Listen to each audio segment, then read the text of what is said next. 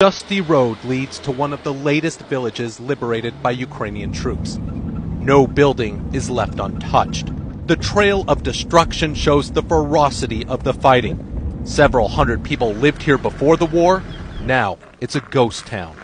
This soldier says the village was under Russian occupation for a year and a half. These are Ukrainian lands. And this is a symbol of their victory, fluttering in the wind. But it didn't come easily.